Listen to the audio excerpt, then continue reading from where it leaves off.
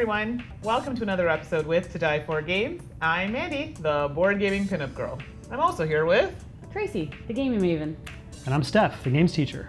Today we've got some fun stuff for you. We are taking a look at the BITBOX by Game-Ovations.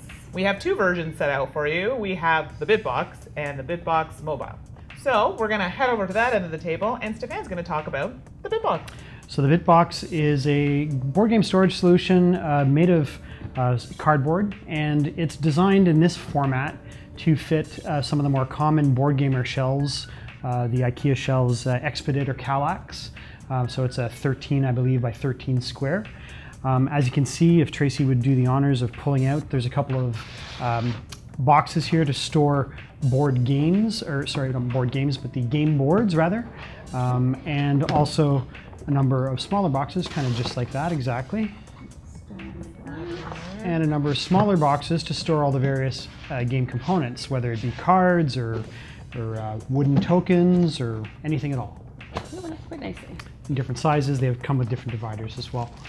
This version of the BITBOX is designed to store 13 to 16 games, whereas normally on our Kallax shelf at home, we're lucky if we can get 5 or 6 in that same space. Yeah, so as long as you don't mind temporarily putting away the board game boxes themselves and having them out of sight, it's a much more efficient way to store your board games and get more games crammed into that same amount of space.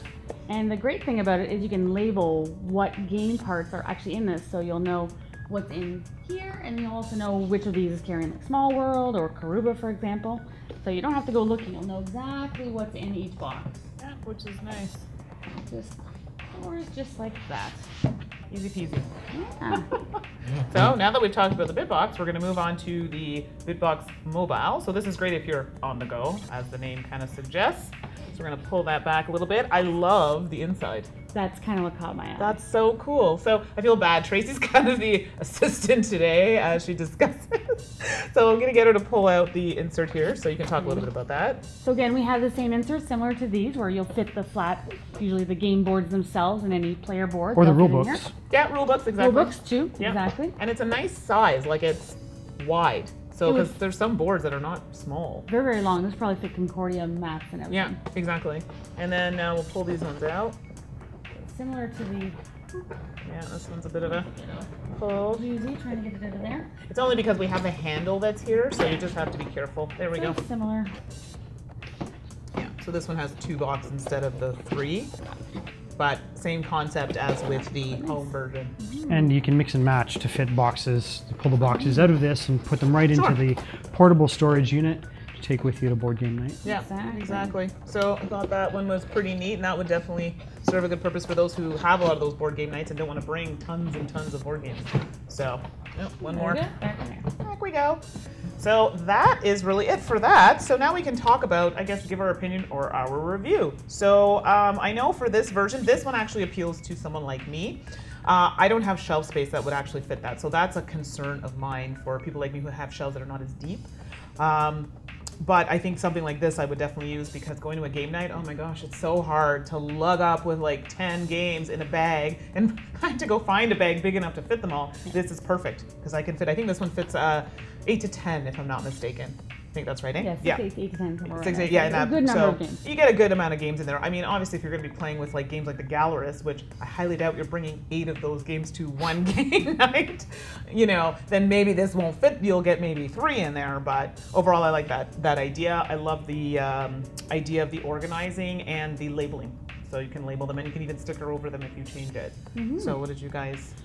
Well, we do have the Kallax shells, so this is actually perfect for us in that regard. The only thing for me is I like box art, and as inefficient as this is compared to this is so much more efficient. I do like the art. I know so many people, though, that don't really care about collecting the boxes, so this would fit a lot more for them, and they'd probably appreciate this for if you have limited space. I'm the same with Tracy. Again, like the efficiency aspect of this, kind of would be missing the box art if I'm out at a game night and the box isn't available or on the table. So if you know, you could kind of maybe photocopy the box art and print out color copies, but So for me, I would go with the travel one, because yeah. this would be very handy. I think the travel one would be useful for bringing to game nights for sure. Yeah, and I mean, we're also artistic people. I mean, we take pictures of games at game night, so it's nice when you have the box. So, I mean, for us, I mean, that's not the case for most people. Most people would probably like something like this to organize their games. Something else I wanted to mention was the material.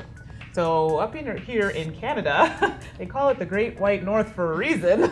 Yes, they do. We do tend to get snow and weird rain like we've had the past few days, and sleet and all kinds of stuff. And my concerns, most specifically with the mobile version, is that maybe someone who doesn't drive and has to take the bus and, you know, in that kind of weather, this I do not think will hold up.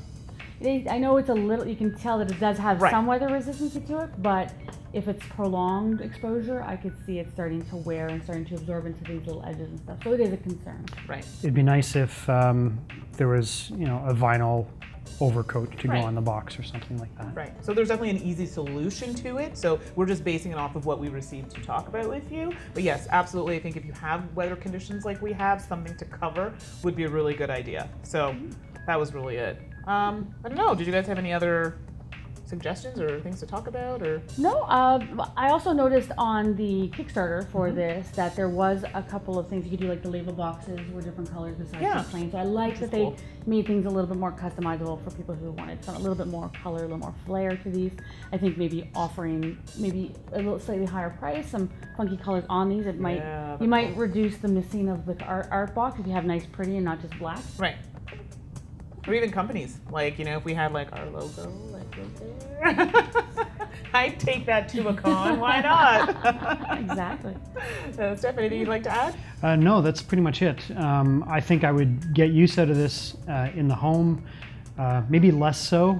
I could see using the mobile box again, mostly for, you know, going out and having board game nights either at friends' places or in public spaces.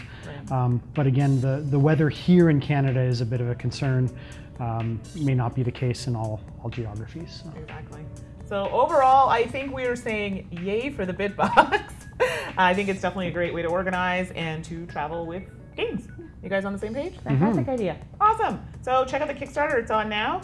And that's it for us. So we'll see you next time. Bye. Bye.